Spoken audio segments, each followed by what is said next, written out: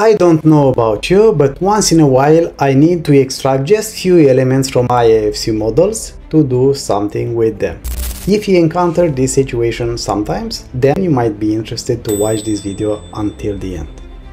IFC OpenShell, it's a very powerful library and it has a lot of different patches that can help you to do a specific thing. One of these things is called extract elements. And to do that, we have to go to IFC patch. This tool inside IFC OpenShell is called IFC patch, which works with different recipes. These recipes are exactly the things that are doing a specific exact thing. And this one, in this case, is called extract elements. But before I extract elements, let me add few more beams and columns right here. Let's take this column and let's add this one. There we go.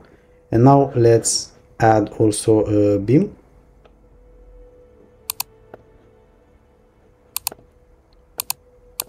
There we go. So we have this, right? Now, like I said, we have to go here in Quality and Coordination tab. If you don't know how to get here, you have two options. You look at this menu right here, and you either click on these two people right here, or you go on this tab right here, you click on what you're going to see like here in the project overview, you click here and you will see this tab right here, Quality and Coordination. There are these two ways you can get here. Then you go to patch. If you don't see this expanded, you have to click here and you will see it. And from this, you go and click on extract elements. You can also search, I think. So yeah, if you click there on that magnifier and you type in extract, you will see here extract elements. Now, I want to use this model. I'm not using an external one. You can use an external model. So if that's the case, you can click here and import your or choose the path to your model. But that's a bit more difficult unless you don't have a specific query, like in this case, get all the IFC walls, for example.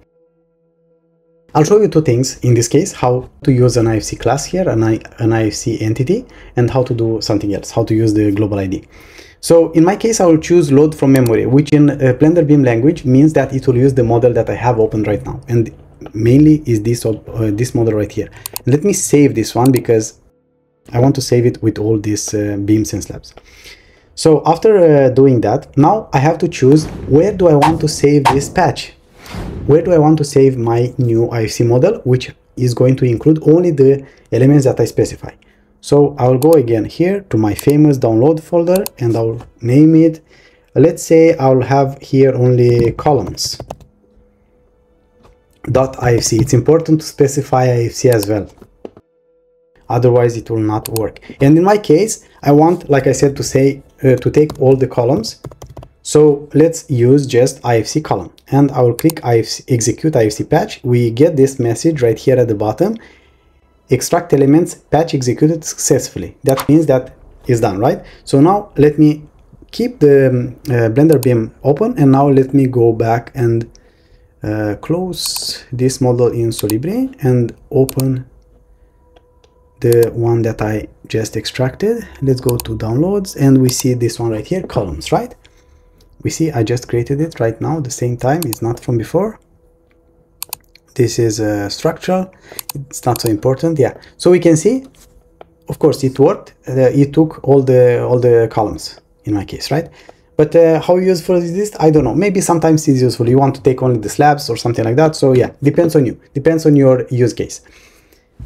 If, on the other hand, you have some specific objects that you want to pick up, let's say that you want to grab a beam and this one, and they are exactly specific objects, then, oh, I see something else.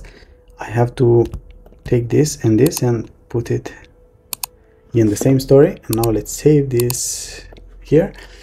Like I said, I'll pick this one and this one, right? How do we do that? Now I want to use, in this case, I cannot use, if I type in here IFC slab, IFC column and IFC beam, it will take everything, right? So I have to use something unique, and that's the global ID, which is unique identifier for each object. And yeah, if we go here, we will see this, but we will not be able to see the global ID for each of them, right? So how do we pick that up is by going to grouping and filtering and then add a search group, and then we go by global ID and add a filter. And now after we selected this, we click on this eyedropper right here and we got these global IDs here. And then we click here, we want to select everything, and I will do that by Command A or whatever you are using in your case, Control A to select everything, and then Command C or Control C. And then I go back. You need to click and then go back to our tab, and in this case in my query is this, right? And now I want to save this in a new IFC file or IFC model, so let's call this column and beam, and I'll click save, and now I will click execute IFC patch. Operation successful. So let's go back here, let's close this model, we will not save it, and we are opening this one, and it's a column and a beam, and there we go. The objects that we have selected have been extracted exactly where we wanted. For some trickery, right? If you like this, of course, keep watching because I have so much more valuable content.